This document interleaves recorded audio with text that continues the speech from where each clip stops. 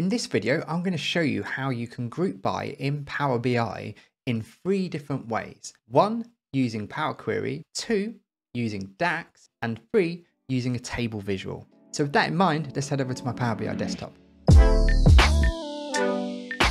So if you want to follow along, I have the dataset in the description below. So once you get that downloaded, let's get started. First things first, we want to be able to create a group by using Power Query. And to do this, you can do this straight as you load in the data set. So in this case, I'm going to do load up transform data, but for you, when you import it, just go to not load data, but transform data, and then we'll be in the same view. See, once that's loaded up, 2 things we want to do: slightly clean up the data by removing any of the blanks under date of survey, and then also converting the date of survey to an actual date format. So if we go up to date of survey and then remove blanks, then if you right click and then go down to change type and then go down to using local, and then once that pops up, we want to change that to date. And then as we can see, this is month, day, year. We know that's in US format, so we want to go down to English United States and then do OK. So now we have that in the format that we want. We want to now copy this by going to reference instead of duplicate, and then we want to rename this PQ so we can then refer to that as the Power Query table. Now we have our table name. You want to go up to transform, and then under transform to the far left we have group by. You click on that, you'll then be given the option to be able to check what you want to actually group by. Now at the moment it's using main hierarchy, which is this column here, and then it will count the number of rows. If we did that, and as that's main hierarchy and did OK, we'll just see how many rows are there in the data set. If there was other main hierarchies, which you probably should only have one main hierarchy, but in the other hierarchies, if you did it under there, it will change. So for an example, if we were to go for hierarchy 1, then there'd probably be more.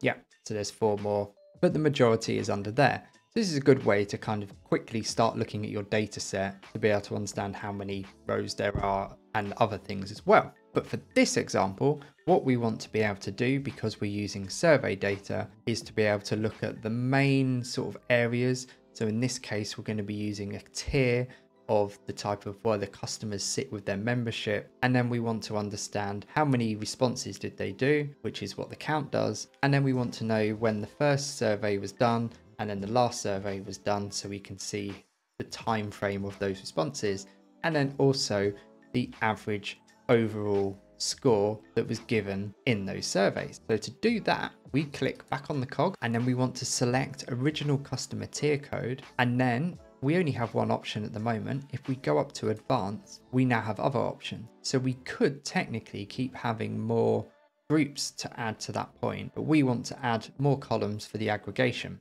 So as I mentioned, we want to have the min date, or the first date of the date of survey. So to do that, we want to use min, and then we want to select date of survey, and then we want to call that min date of survey. And then if we was to just do OK for now, we can see when the first survey happened for each of those tier codes. Now if we were to go back and then add in the same for max, so let's call that max date of survey, and then do max and then date of survey, and then we wanted to get the average score. So if we do average recommended score, because that's the column we're going to be using, and then we click average, and then down here you see recommended. That is the score for would you recommend this company to people, and see what the average score is. And then if we did OK now, we can now see when the last survey was done and the average recommended score. And as we can see, platinum has the highest, and it looks like number 1 club member has the lowest average score. They also have the lowest number of responses, which reminds me here, we've called that count, which technically is true, but we want to keep this consistent. So if we call this one number of responses and then do OK, we can now save this file by doing close and apply, and then we'll have this table saved as another table in our Power BI. So now that's loaded in, we can just drag and drop into this example here, for this table. So we had original customer tier code as our first one, and then had number of responses, and then min date of survey, and then max date of survey, and average recommended score. And if we just move this table out slightly, we now have all that information there, and then we can sort by the average score. And as we can see, platinum's top with number one club member being bottom. So now that table's been created and now you know how to do that in Power Query. What happens if you wanted to do the same just using DAX? Well, you can with table. So what we need to do is head over to our modeling tab. We click on that. And if we click on new table, now once you click on new table, you then get the option to create what the table is called.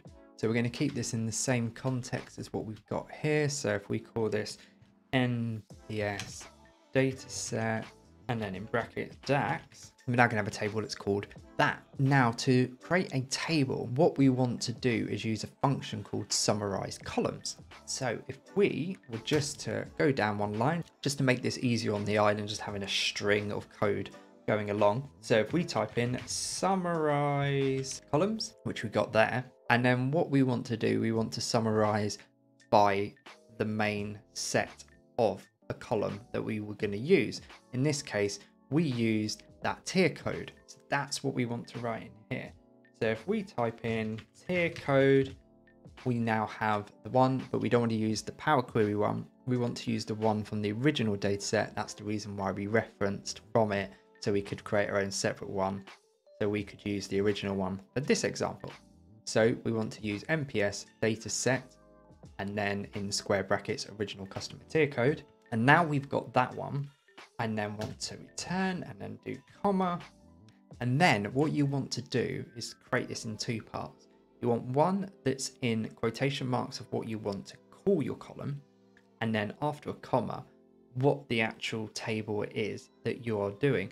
And also if you need any aggregation on it. Now, because we are actually aggregating, we know that for, say, the number of responses, we probably want to count the number of rows. So we would use count rows on that data set to do that. And then we use min date of survey, max date of survey, and then average recommended.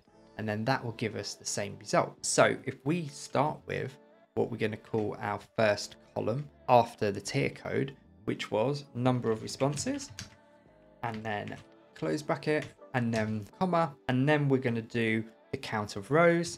So we do count rows, and then when you do count rows, when you look at the data set, you don't look at a column. So in this case, NPS data set, not the Power Query one, because that gives the wrong result because there's only 6 rows, I think. And then if you do close bracket, and then for the next one, we then type in comma, and then we're going to call this one min date of survey. And then we're going to type in min, and then open bracket, and then date of survey, and then close bracket. And as I've got this one to be max, I'm just going to be lazy and completely copy that. Alt return, paste, and then change that to max, and then change that to max, and then alt return, comma. And now we're going to do the last one, which was average recommend score. If I remember rightly, was it recommended? Ooh, can't remember. But anyway, same thing. And then we do average, and then we want to get recommend. There we go.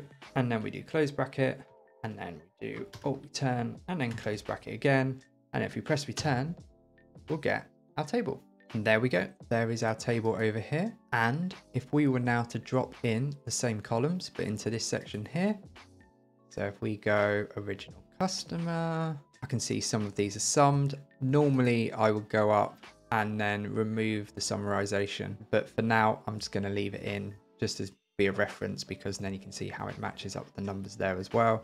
So if I just drop that in as our number of responses, and then we need to put in the min date of survey, max date of survey, and last but no means least, the average recommended, which is probably going to come out as a sum, when in reality, let's do average so we can see that result.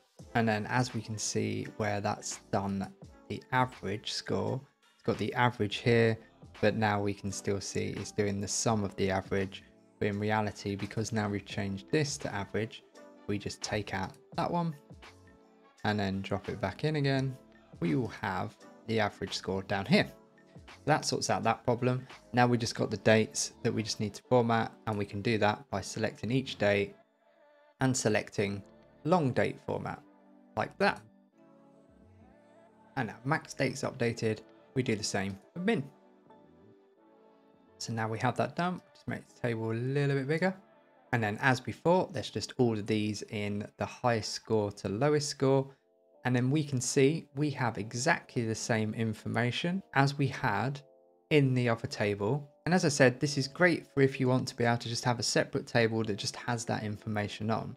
But if you ever just wanted to group by, just to check your data set and just understand what's going on in it, what's useful bits of information you can get from it, then maybe just doing a summarize by the actual table visual will just suffice. So I'll show you how quickly and easy it is to do that, because you see how long it took to do the Power Query version and then the DAX version, which has its uses for different things. But if you just wanted to get a summary like this, you can do the same just by creating table visual, going up to your data set, finding that original customer code. So if we scroll down, we can find original customer code there, put that in. We now have the same tier code in there. And then we want to get the number of responses. We'll then want to use a column that has all data in it. So if we remember, we looked at that main hierarchy.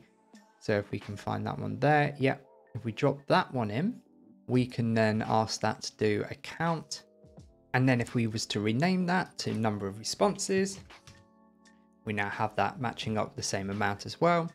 And then we want to have date of survey, min and max. So we find date of survey, drop that in and drop that in twice. And we can see the date of survey, but that's the date of survey as of all the dates. And then because of that, it's bringing up all of them. So if we then go on to here and then do earliest to get min, and then if we rename that to min, keep it consistent, and then we change this to max, or in this case latest, but then rename it like so, max. And then last but no means least, recommend, which is just there. And then if we drop that in, we want to then summarize that by average. And then if we call that average recommend score, have recommended score, G, there we go. And then go to the end and then score, make this slightly bigger and then reorder. We can now see we have the same result for all the areas, all the numbers and all the dates. As you can see, there's 3 ways that you can do exactly the same table. So it's all down to what your preference is and your need at the time. But as always, you can see you always have different ways of doing it. It's just pick the one that is right for the time. So I hope you enjoyed this video, and if you did, please give it a like, because then that'll push it out to more people. And also don't forget to subscribe so then you get notified whenever I do make any more videos. But if you want to carry on your analytical journey, you can check out these videos over here. And as always, until next time.